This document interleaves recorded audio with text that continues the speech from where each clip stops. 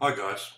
So what I'm going to do in this video is actually show you how to write a really simple, well-formulated WordPress post for good SEO, and also having all the elements you need, and getting into a routine where you do this for every single blog post. Okay. So here I'm talking about a new tool that we've added for our clients on our server, which is called ShortPixel. And what it does is you pay for a developer license, and you pay a certain amount of money, and then there's a monthly fee. And what it does is it basically, the software works in the background and automatically compresses all the images you upload. So basically lossless compression, so you can't tell the difference between the original image and the image that's served on the website.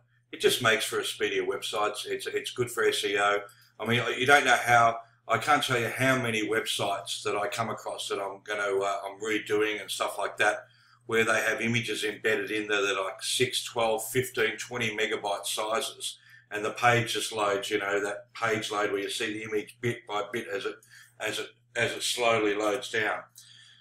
So anyway, so what I am is I'm talking about the software and informing my clients of the software, and this then goes out in a newsletter to my clients, or will be going out in a newsletter to my clients. So let's just start with the basics with WordPress, and the plugin that we use is called WordPress SEO by Yoast. It's pretty much the #1 plugin for SEO on the internet. You can buy the premium version, and if you're a big company, you might look at that. But the standard version, the free version that comes with it,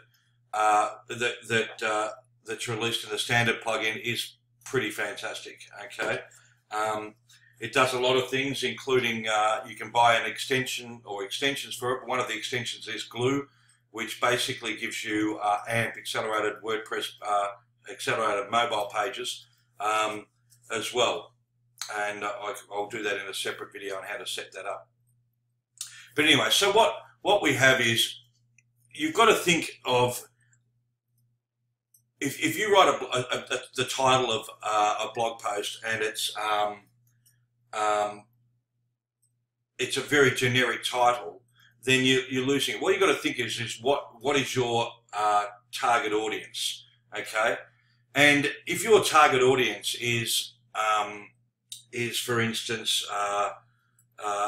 you're in the legal industry, and you're looking for people who are looking to fix their 401k or their superannuation, and work with you with that, well, then you write a lot about that. But you would also write about things and people that have visited you, and mention the towns and the cities, because all of that is included in it. Okay, so the basics of it is you have a title, and then you have the content. Now the content, by Yoast standards, it says you should have a minimum of 300 words.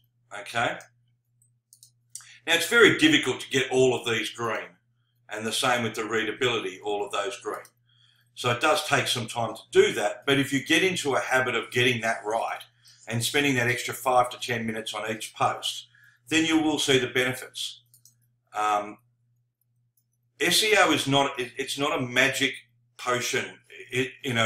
You'll get all of these companies wanting, the people who spend money on SEO providers, for my money, after working in WordPress for 12 years and website development 20 years, it's just a waste of money if you do things right for yourself. It takes longer to have the success, but you're not forking out money for that success.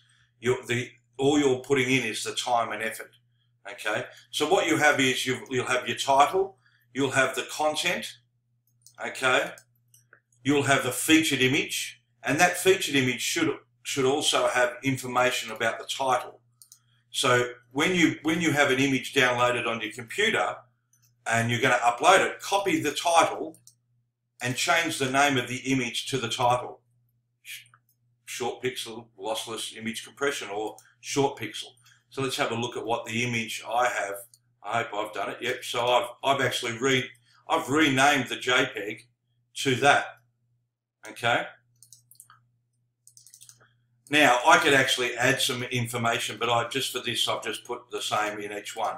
But I could put, say, for instance, on this, in the caption, and the alt text is the important one.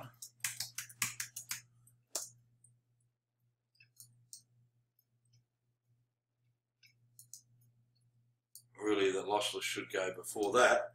But fill them all in. You know, why you wouldn't do that? Just having the image name there is just a complete waste of gold SEO opportunities. Okay, so the title and the alt description is the most important thing there. Now, this website has also, I can format it, but most of it you'll only get some basics here. And I've got a few extra things in there. So the second thing is looking at making sure you never have it under uncategorized. You should not have one blog post with uncategorized. It's just lazy. And I don't know Google's algorithm, and nobody else does. Anyone who says they do is lying, unless they previously worked at Google in that department. And even then, it's always updated, so they'll never would truly know.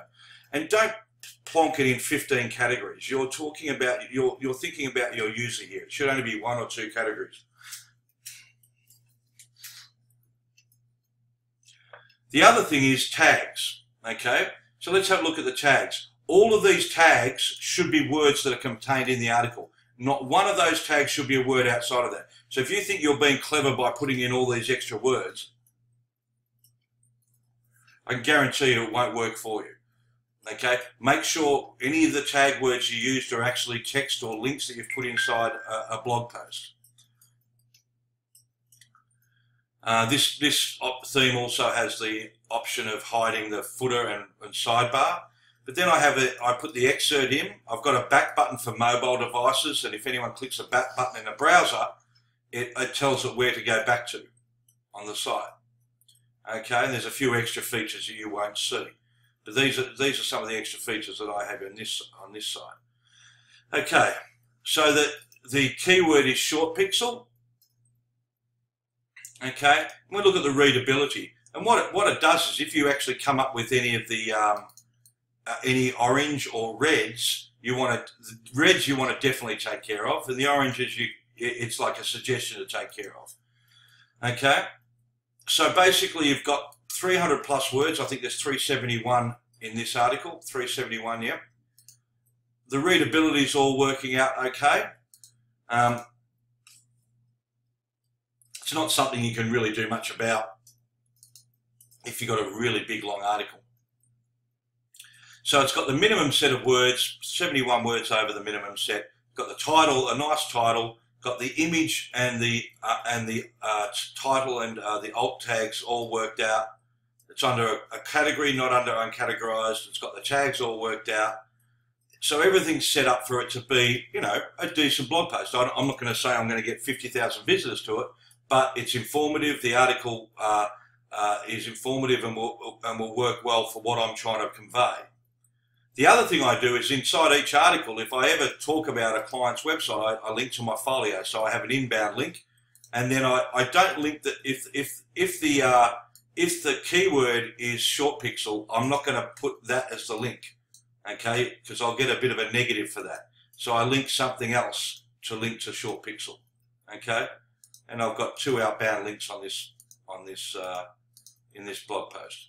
Okay, so it's fairly simple, but that's basically all you need. And you've got to make sure you take care of this, the content, the featured image, always featured image. Even if you're putting an image inside, always have a featured image, because that's what Facebook and all of them will look for if you're going to share it amongst those. 1 or 2 categories, 3 categories most. If you've got to keep going, then you've obviously got a mess on your hands. And tags have to be relevant. Okay, so there you go. How to write a really simple, informative blog post that ticks all the boxes with Yoast SEO. Thank you. We'll talk again soon.